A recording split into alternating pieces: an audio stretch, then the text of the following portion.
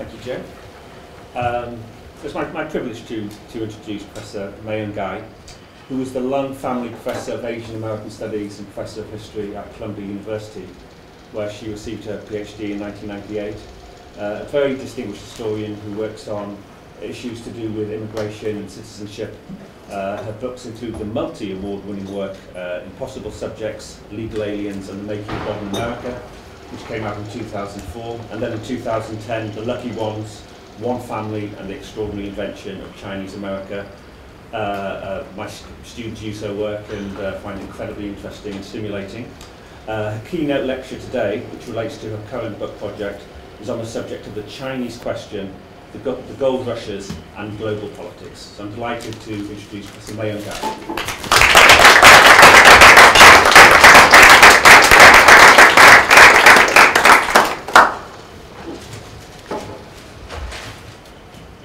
I guess I can just put my paper here.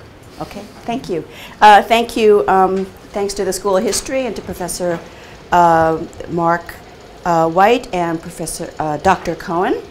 And I also wanted to acknowledge Ms. Mashumi Bonik in the History Office for making all the arrangements for my trip. Thanks all of you for having me here today. I did my PhD with Professor Foner many years ago. So I was trained as an American historian, and I wrote my dissertation, which became my book, on the origins of undocumented immigration into the United States in the 20th century. And Chinese exclusion was not the principal subject of my book, although exclusion predated European restriction. But it lay much of the legal groundwork for restriction. So now I've gone back to the Chinese exclusion era in the 19th century, but I'm doing it from a global perspective. That is, I'm looking at it in the United States as well as other parts of the world. And I take seriously the challenges of doing transnational history. And I must say, in the United States, I think the Americanists who are very quick to adopt fads, academic fads, are actually not the best at transnational history. And I think that is because as Americans, we live in the United States and we imbibe a lot of the nationalism of our country. And our historiography, I think, is poorer for that. But doing transnational work I have found very challenging. It means working in multiple archives. It means learning multiple histories, multiple historiographies. Sometimes I feel like I'm studying for my oral exams over again. So this talk comes from the book that I'm writing now on the Chinese question. All right, so.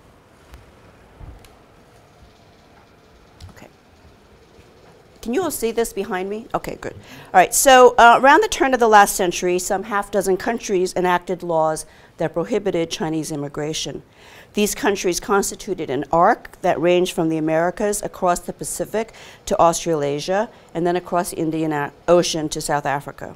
The late political scientist Aristide Zolberg called it the Great Wall against China. Now, the conventional explanation for Chinese exclusion is that Euro-American workers in the receiving countries feared competition from cheap Chinese labor, and indeed this perception was widespread. But there was something special, I contend, something more about the Chinese question that emerged in the late 19th century. It carried the unmistakable whiff of racism, and it appeared to be a global problem. But how Chinese immigration became a global race problem has not, in my view, been adequately explained. At one level, we might note the obvious, that global ideas emerge in a global environment. And to be sure, the period between 1875 and the First World War was one of unprecedented global integration, achieved through the increased circulation of people, capital, goods, and ideas. But we might pause and ask, why do some ideas become global and not others? How do ideas acquire global force? Of course, there were general stereotypes about China that circulated in the West since the early 19th century. Orientalist constructions about the so-called stagnation and despotism of the East that served to define the so-called progress and vigor of the West. But in the late 19th century, these ideas were too general, too vague to have political force on the ground. In important ways, the local was the generative side of politics, to paraphrase Tip O'Neill. But politics also travel, as it were, and borrow from and copy the ideas and policies of others. There's a dynamic interplay between local and global politics, and it is this relationship that interests me. I should also note that what appears here as a global Chinese question was more precisely a phenomenon of the Anglo-American world.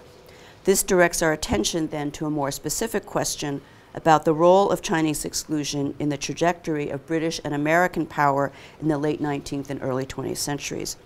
In this account, I emphasize similarities and connections between the American West and the British settler colonies, which may all be understood as white settler frontier societies.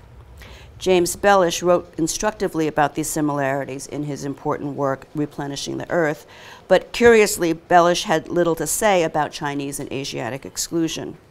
Furthermore, while Bellish wrote mainly about similarities, I also want to pay attention to connections, that is, how the politics of Chinese exclusion traveled and developed across these regions and merged into a global racial discourse.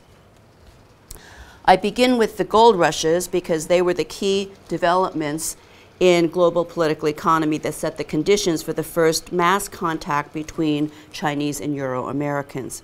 In the span of 50 years, more gold was extracted from the earth than in the previous 3,000. We might think of the 19th century gold rushes as a stimulus, a new stage of capital accumulation, which made possible the expansion of world trade and in particular the rise of Great Britain and the United States as the world's leading investor and creditor nations. The discovery of gold also launched into motion hundreds of thousands of people from the British Isles, continental Europe, the Americas, Australasia, and China. In California and in the Australian colony of Victoria, Chinese comprised upwards of 30% of the mining population in the 1850s and 60s.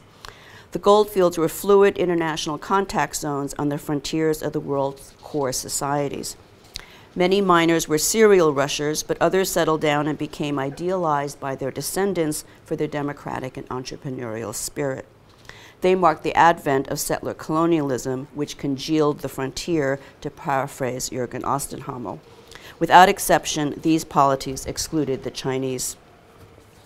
Now, most studies on Chinese exclusion movements tend to view anti-Chinese racism as a homogeneous global idea, as though it just floats up there and people just draw it down when they need it. In my research, I've been struck by the differences in the Chinese question on the ground, especially during the gold rush period. The global Chinese question did not emerge fully formed like Athena from Zeus's head. It shifted and evolved as it moved across and shaped the Pacific world. So what follows then is a kind of travelogue of the Chinese question as an idea or a set of ideas which over the course of several decades acquired the status and force of a global idea and the role of that idea in the rise of Anglo-American hegemony. So we will start in California, where the discovery of gold on the North Fork of the American River in January 1848 drew prospectors from the eastern and southern United States, from Hawaii, Mexico and Chile, Great Britain and Europe, Australia and China. In the early fevered days of the rush, white Americans found nativism a convenient weapon of competition. It's all for us, not for you, a crude expression of American manifest destiny. By 1850, they had already successfully driven from the gold fields Mexicans, South Americans, and many Europeans, excepting only those from the British Isles and Germany, whom they regarded as their ethnic kin. Anti-foreign sentiment then zeroed in on the Chinese, who were just arriving in large numbers in the early 50s. The Chinese were also arriving when placer or surface mining was beginning to give out, so anti-foreign feeling now mixed with the bitterness of dashed hopes. By 1852, the arguments against Chinese took on a special cast, with white Americans accusing them of being indentured workers or coolies imagined as slaves or semi-slaves. In fact, Chinese miners worked in a variety of ways, least of which was under contract. They worked mostly as independent prospectors, as this miner here with his rocker, and in small cooperative groups, as well as for wages for white-owned companies. practices that were common among miners across ethnic lines. Chinese workers hired on wages built many of the flumes for water companies and in hydraulic mining. The North Bloomfield Mining Company in Nevada County hired 800 Chinese and 300 whites in its ditches. But if Chinese were not actually indentured, the larger fiction that they were a coolie race overwhelmed any inconvenience of fact. Anti-coolieism imagined Chinese as innately servile without individual personality or will, regardless of their actual condition. It was a racial shorthand that drew on two comparisons. First, it recalled the so-called coolie trade of indentured Asian labor to the former plantation slave colonies. Second, and much closer to home, it associated Chinese with African slavery in the American South. That second association positioned Chinese immediately as a racial threat to free labor. The coolie trope was actually not invented on the goldfields, but in Sacramento as the first weapon, as a weapon in the first chapter of California state politics. As early as 1850, some California elites were promoting grandiose visions of developing a new empire along the Pacific slope, one that potentially stretched from Alaska to Chile. Some saw Chinese labor as key to that development, which labor they believed to be cheap, potentially unlimited in supply, and at the time before the building of the Transcontinental Railroad, more readily accessible than labor from east of the Rockies.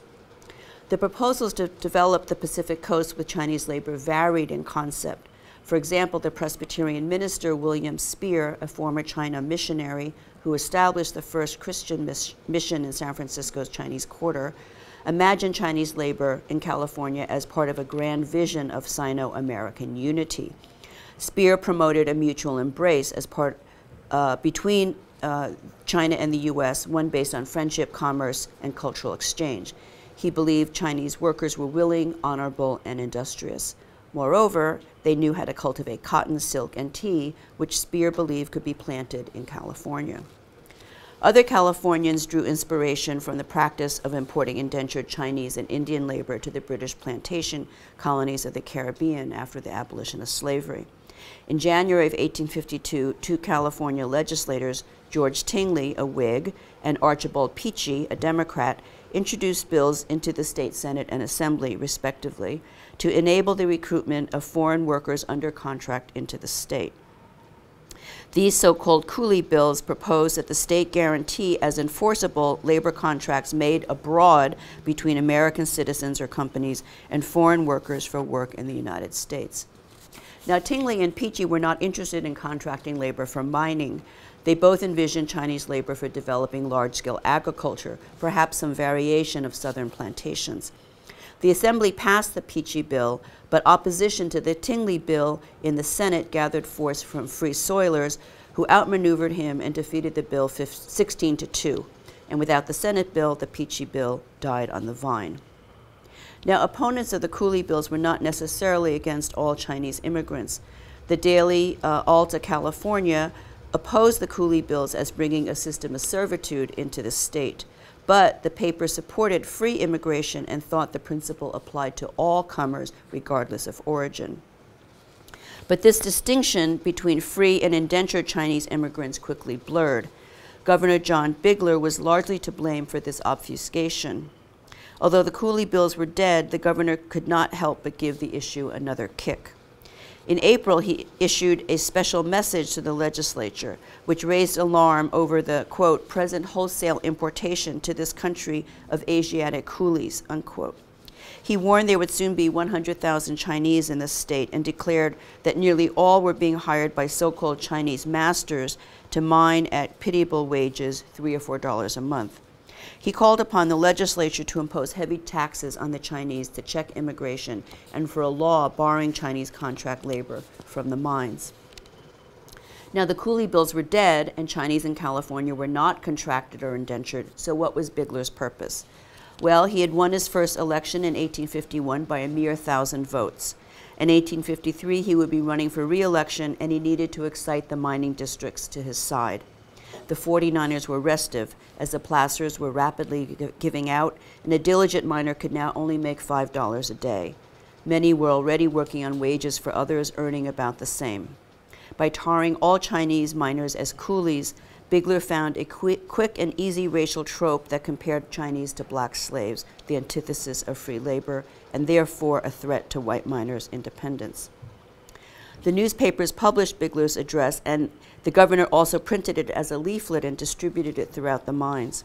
As he had intended, he aroused the white mining population. His speech gave white miners license to attack Chinese and their property, and it provided an ideological theme that rallied a movement for exclusion. Across the state, miners' assemblies passed anti-Chinese resolutions, bidding them to leave, or more pragmatically, forbidding them from first ownership of claims, which enabled whites to sell their worked-out claims to Chinese when they left. The idea that Chinese were unfree became widespread.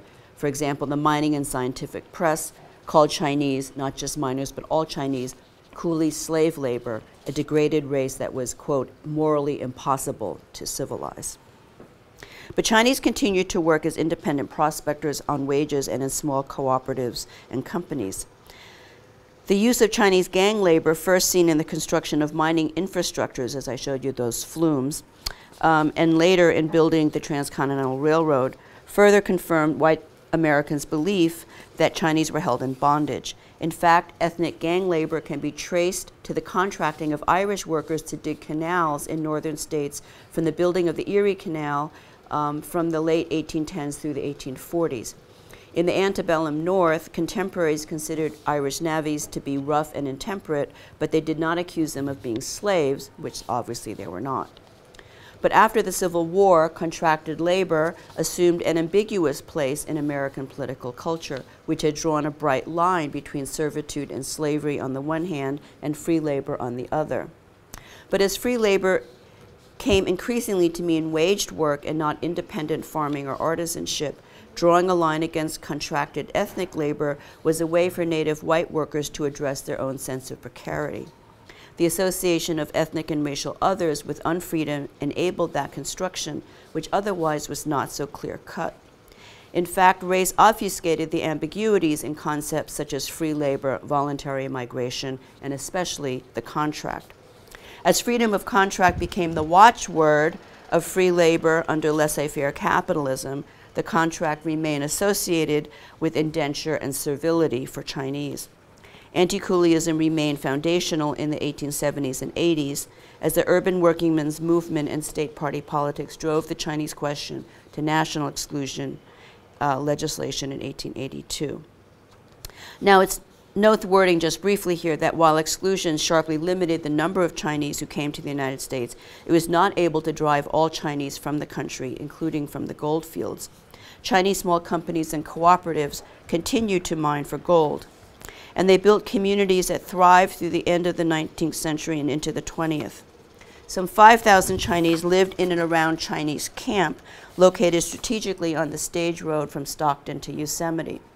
The white section of town hosted saloons, hotels, suppliers, blacksmiths, banks, and the like, while the Chinese section had various other types of businesses, such as tailors, seamstresses, merchandisers, as well as representatives of all the major district or clan associations of Chinese.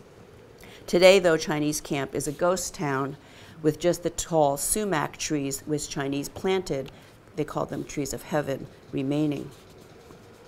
Thousands of Chinese also continued to work in the northern mines along the Yuba and Feather rivers, many even returning to their claims shortly after white miners pushed them out at Bigler's urging in 1852. They built a community in the city of Marysville, the gateway to the northern Sierras, which persisted even as it and the whole city declined in the late 19th century. Today, this temple, the Bakai Temple, is the oldest continually operating Chinese temple in the United States.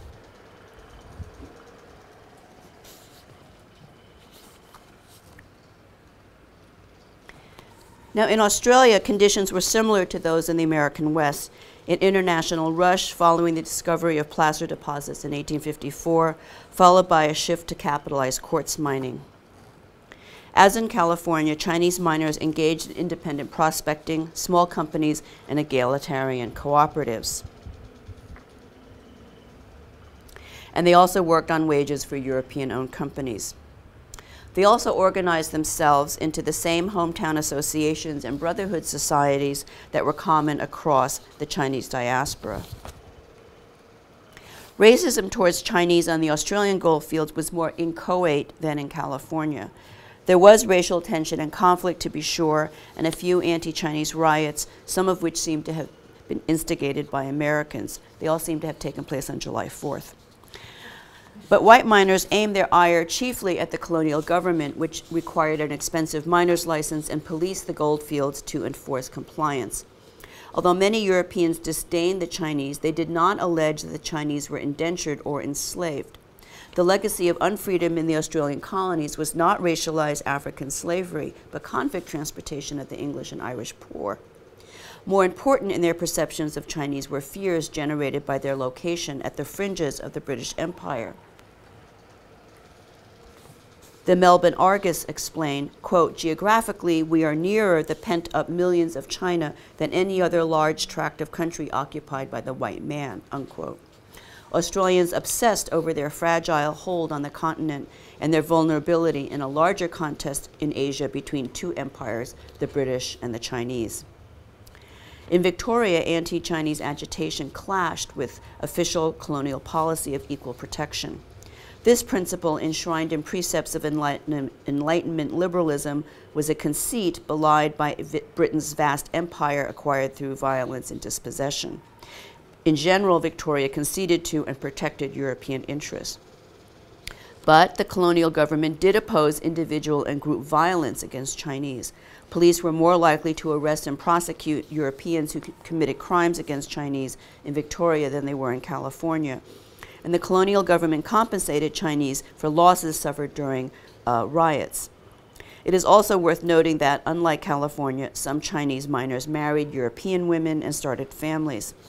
Chinese and European miners continued to work claims side by side in the gullies.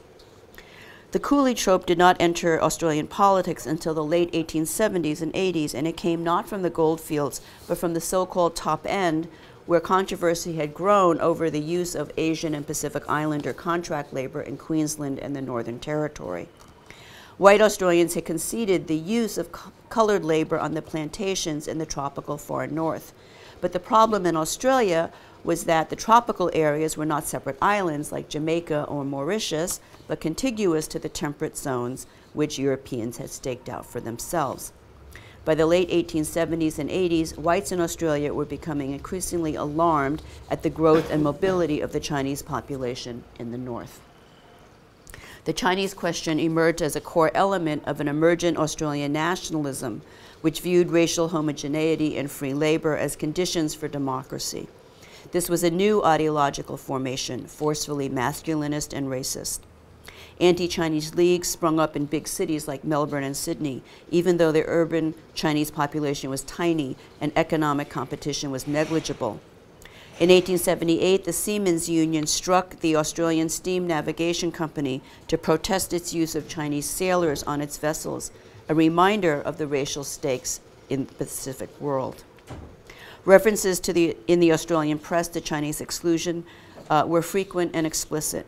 Newspapers reported regularly the speeches of Dennis Carney, San Francisco's notorious Sandlot orator, and many made direct comparisons between the ruinous effects of Chinese immigration on California and Australia. By the 1880s and 90s, most of the Australian colonies had enacted some restrictions on Chinese immigration, but still, British imperial policy prohibited categorical exclusion. It was only with federation and self-governance in 1901 that white Australia came fully into its own. The new parliament quickly passed legislation. The first law it passed was Chinese exclusion, and the next two were laws to deport Pacific Islanders and to exclude Aboriginal peoples from the franchise.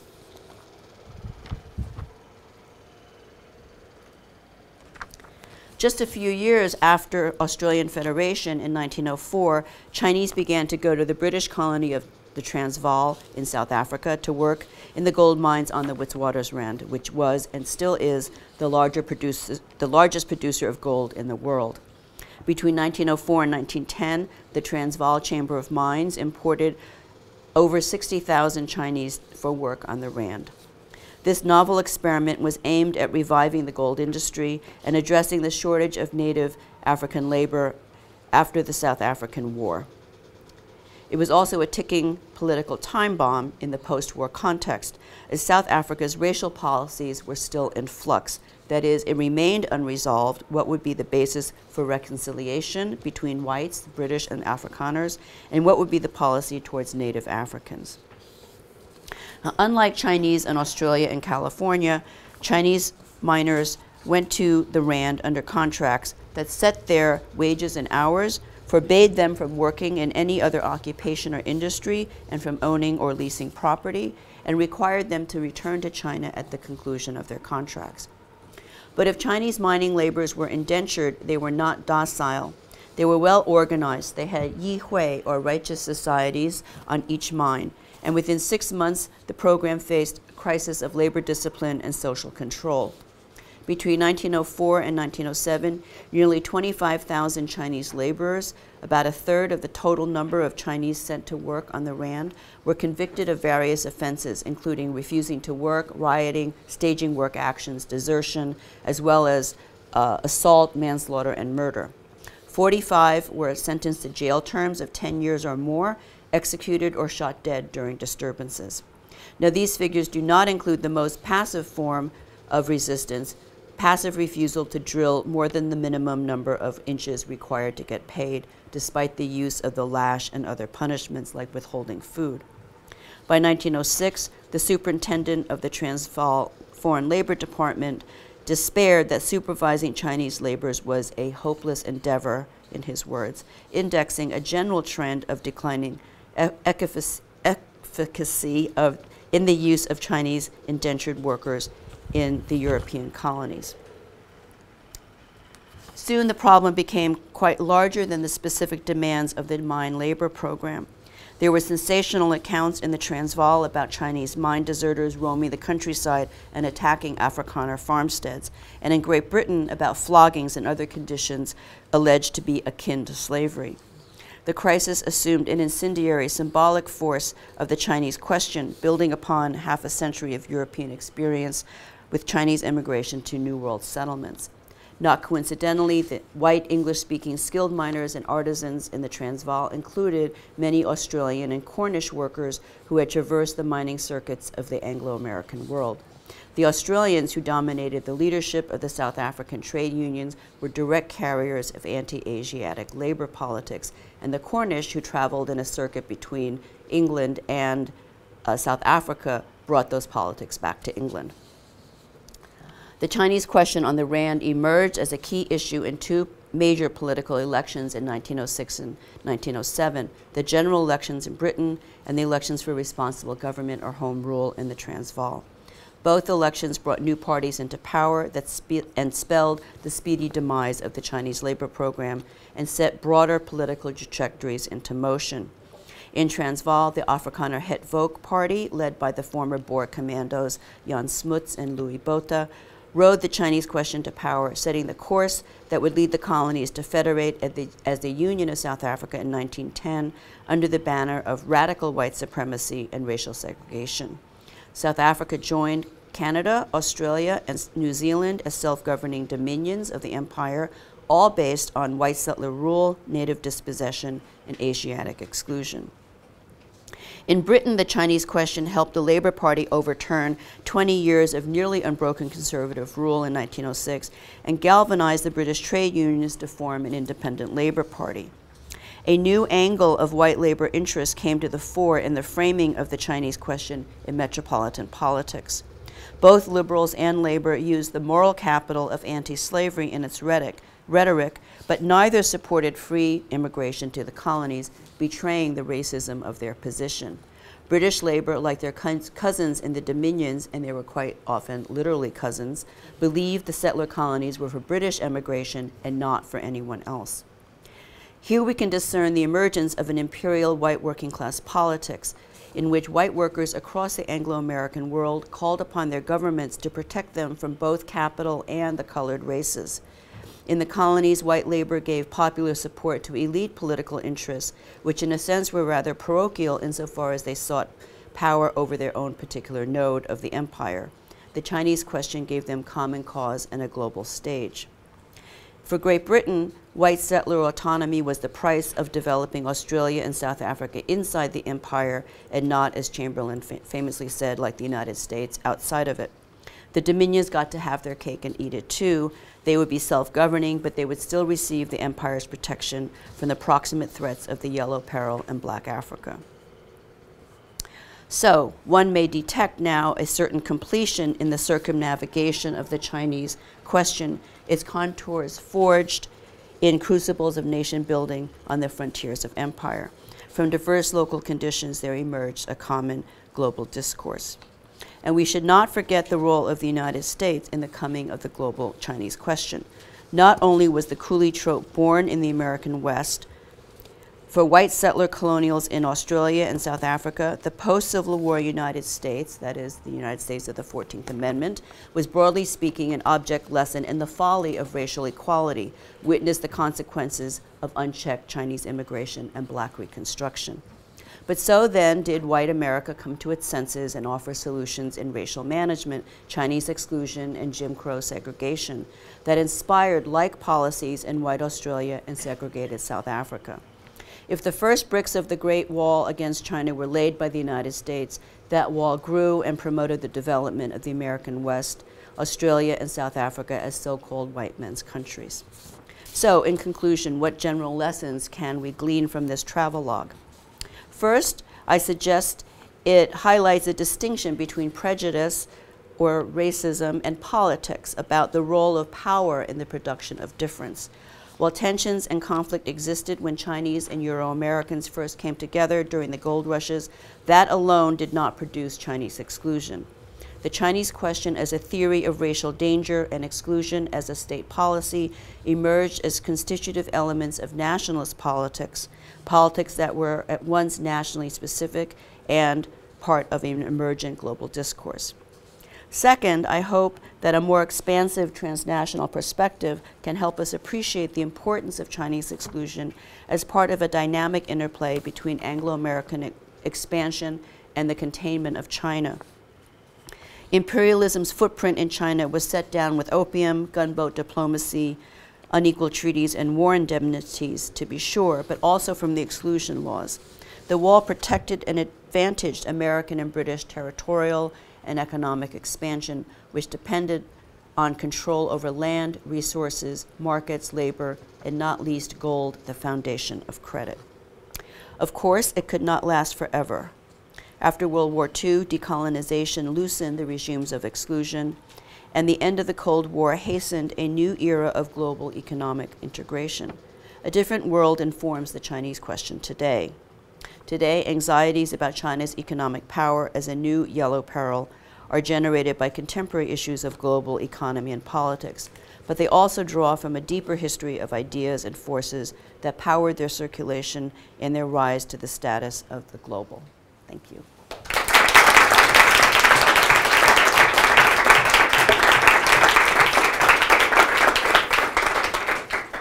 Thanks very much. It's terrific.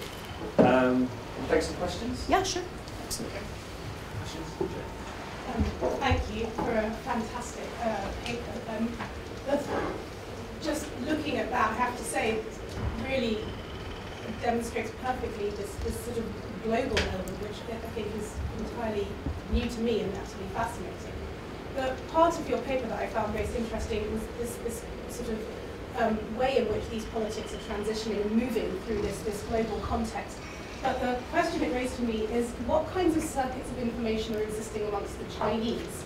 Are there any sort of ways in which coolies form themselves a type of global community? Are they passing this information amongst one another? And to what extent does this politics have an impact on communities, as it were, back home in China? Okay, that's a great question. So let me take the first one about what circulates. So one of the things I found really interesting was the existence of Chinese forms of social organization throughout the diaspora. And we know that these exist, but very little has been done on these organizations on the gold fields. We mostly know about them in urban contexts. But from the beginning, Chinese came and they formed what we would call hometown associations based on their county or even village, right? Mostly their county of origin or their dialect group. And these were groups that traditionally provided assistance to newcomers, like lodging when they arrived or information about where work was available. They also were organizations that through which people remitted money back to their families in China, and also were credit instruments. They lent money and collected debt. And they were the principal organizations that got lawyers to defend Chinese when there were issues, whether there were individual issues or civil rights challenges. The other organizations that did this work throughout the diaspora, and there's been even less research on this, were secret brotherhood societies, which came out of southern China in the 19th century. These were kind of fictive kin organizations of unattached, kind of dispossessed men who formed these secret ritual societies. So they were both protective and mutual aid groups, but they're also predatory. I mean, they often, robbed other people in their areas. And so they had elaborate secret rituals and oaths that kind of cemented their solidarities. Those also spread throughout the goldfields. And they also are very famous in Borneo, West Borneo, which is where there are a lot of Chinese miners. So these secret societies, actually it's one main group, like they have the same oaths and rituals. So people have found their handbooks in Arizona or in Victoria, they're all over the world. So they were actually the groups that formed mining cooperatives where they were egalitarian. They had no bosses, they shared everything. They split their chores, they shared their expenses and their profits. They were small, 10, 12 people. So these mining cooperatives were mostly associated with the secret brotherhood societies. So I think that in Australia and the United States, the Chinese all came from the same region of Guangdong province. So there was a lot, and some Chinese went from California to Australia, although it's hard to determine how many.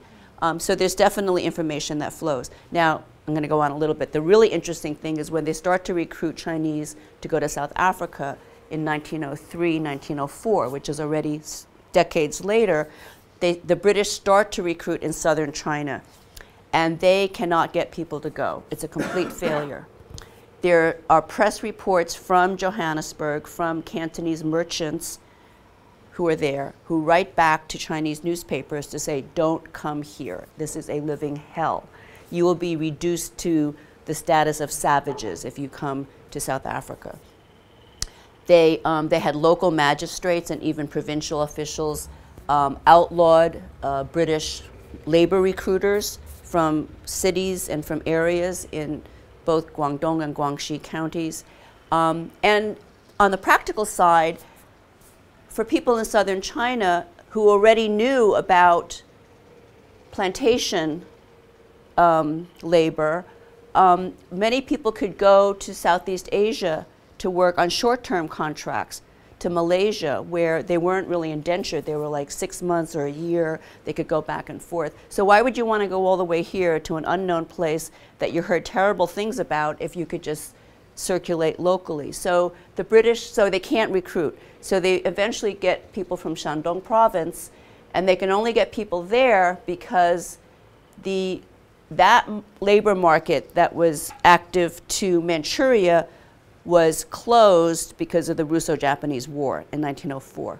So the 50 to 60,000 workers mostly come from here. Now there's some complaints that you read in the archives written by the British or the colonials that these were, that all this trouble took place because there were former boxers among them. I don't have any corroborating evidence as that was the case, but they also had similar kinds of mutual aid organizations and societies. On every mine there was a group of Chinese. They also often were behind the gambling rackets. I mean, they weren't, the greatest people, but they were organized. So they organized strikes. They called for the riots. I mean, Chinese battled policemen in the compounds, thousands of them, for hours with stones, bottles, bricks. For example, when they wanted people to work overtime and they didn't want to, so they fought it out in the compounds, in the courtyards. So there was a lot of fighting, but there is definitely networks of information that travels among the Chinese and organizations. So thank you so much, and I think you have such a wonderful intersectional and enslaved and unfree and wage and questions of race, but I was wondering if there's room for gender, especially one of your ending points is creating a white man's country, and there was such a stark difference in the field of cartoons. For the U.S., it was, the sort of the Chinese question versus the one that's in Australia, where it's a sort of little, the little boy, and the Chinese question, it's, it looks like it's Lady Liberty, and the Chinese man is huddled below. If there's room in your analysis or the book that you're working on for this question of gender. That's a great, thank you. Yes, I do have to think more about gender. I mean, definitely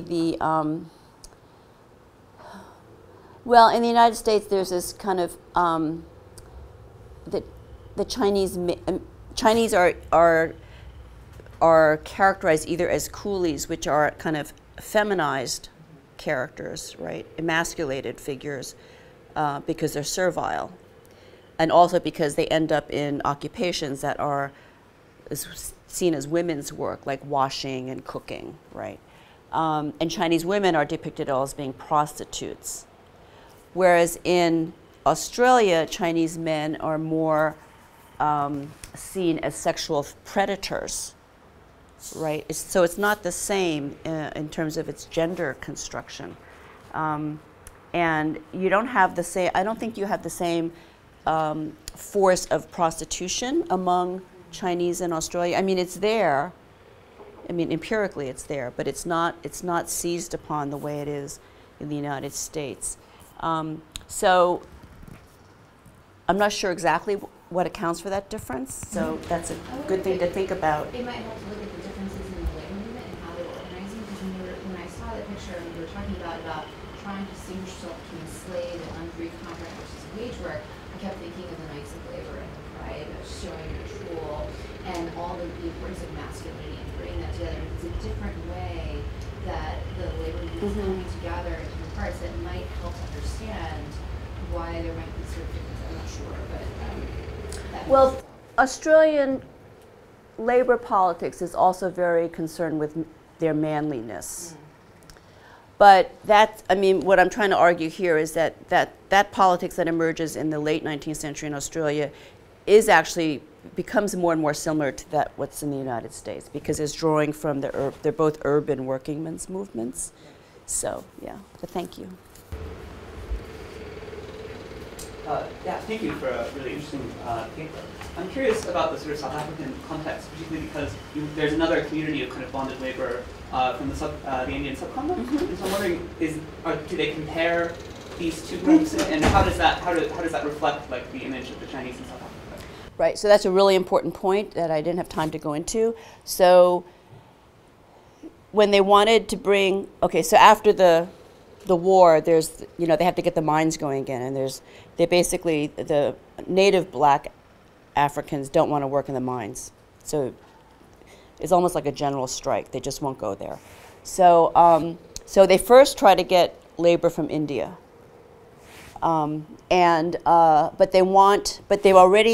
The whites in South Africa already kind of in a panic over the growth of a free Indian population, right? Because after the plantation contracts are finished, a lot of them hang around, right? They become small businessmen, shopkeepers, they become free labor.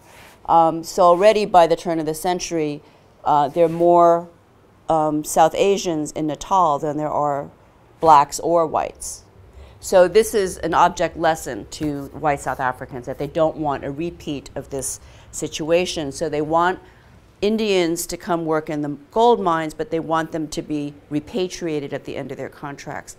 And the Indian governor says no, because the whole policy of Indian emigration throughout the 19th century had been contracted labor or coolie labor, but you know, freedom basically after their contracts expired. So, so that's when they go to China, because they can impose this condition that Chinese have to leave after the end of their contract. And 99.9% of them are sent back. There are very few that stay. And the free Chinese population, those Cantonese merchants that I was referring to, that's a very small community. They actually hook up with Gandhi around restrictions on Chinese businesses throughout both Transvaal and Natal. So, so the experience with Indian contract labor is the direct antecedent to how they form this program for the Chinese. They want to avoid all the problems that they had with South Asians. Hi. I really enjoyed the talk, and I'm really interested in the way you kind of conceptualize this as, or kind of theorize it as the Great Mortgage time, global mortgage time. And it brought to my mind W.B. Du Bois's famous statement of the history of the 20th century, the history of the colour line.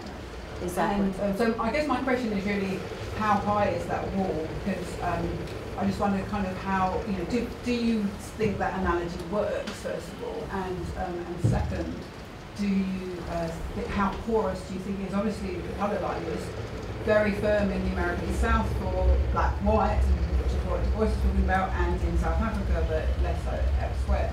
How porous do you think the wall was, or how high was it? That, you know, well, Du Bois included Asians in his global color line. He absolutely did, and he understood that there was a relationship in, I guess what we would call today the global South, right, of colored labor internationally. So Du Bois was recognized, I think, and put the American race question in the context of, I guess what we today would call globalization, right? The globalization of capital and labor. So I think Du Bois understood the relationship.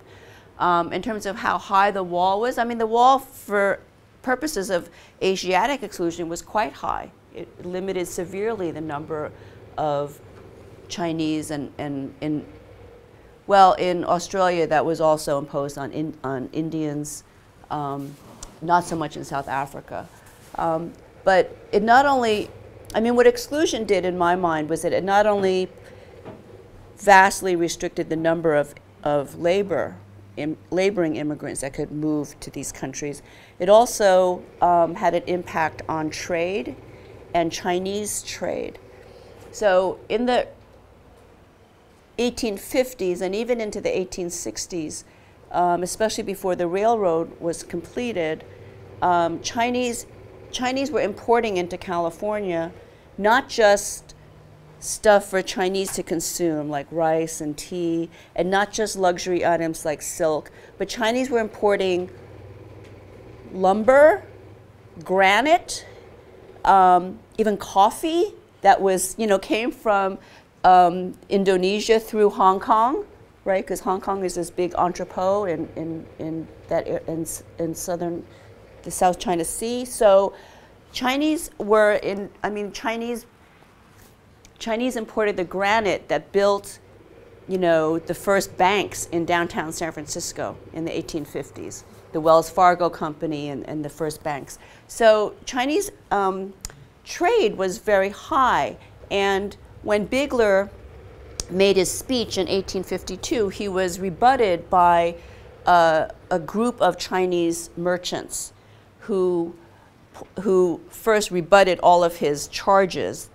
You know, he said, why would anybody be induced to come work at wages lower than what they make in China, right? I mean, he said they said it's ridiculous. And they defended Chinese people's honor and integrity. But they also said, look, you people in America, you want trade with China. You cannot cut immigration and still have trade. And they understood that trade and migration go together, right? That they're complementary. They're always complementary in terms of global exchange and contact. So they said, if you want to stop Chinese migration, you have to stop trade. This is why today we have Trump, who has this protectionist line that's both about trade and immigration, right? He understands the connection.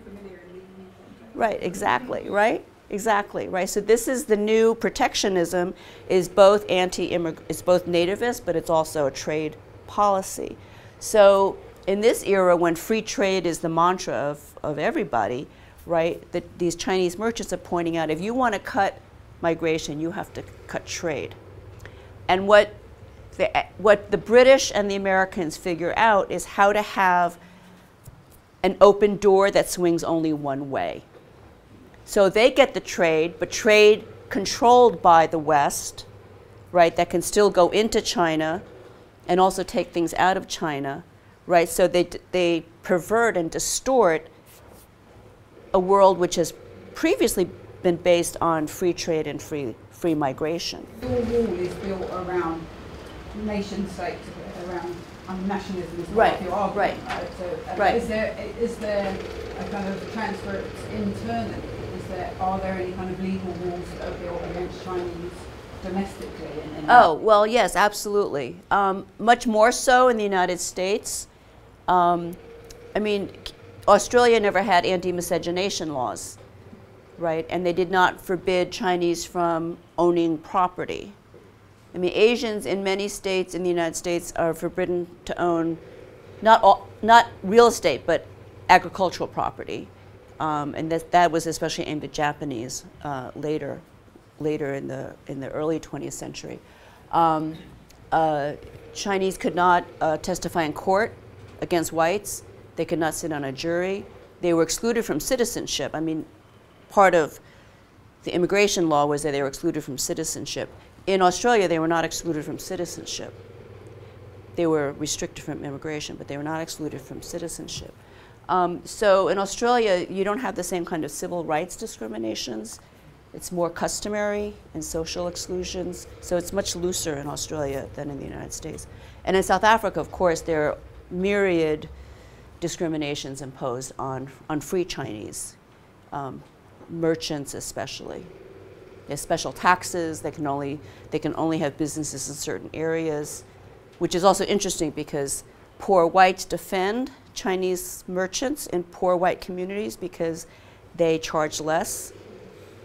And they actually have difficulty forcing Chinese merchants to move to the special districts that they want them to. So there's a lot of stuff that goes on. And of course, both with Chinese leaders and with Gandhi leading the South Asians, you have a lot of civil rights protests. So in the end, South Africa is not able to impose on Indians or Chinese fingerprinting laws of free Asians. They have to register, but they're not forced to register. It's a voluntary registration. But that's only after the result of a lot of organizing and litigation. So it varies quite a bit. Can I take one more question? Yeah, I also really enjoyed that talk. That was really great. I just had a quick question about religion. What role I think religion plays in this story, and does Christianity in some ways help to knit together various places that you talk about around the globe?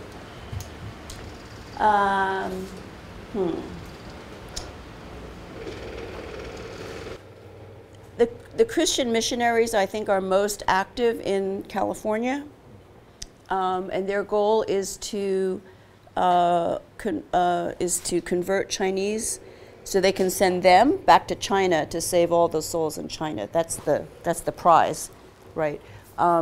So the missionaries are probably the only social group of Americans that oppose the violence and discrimination against the Chinese. There's some business interests who also support Chinese, but they're really pushed to the margins.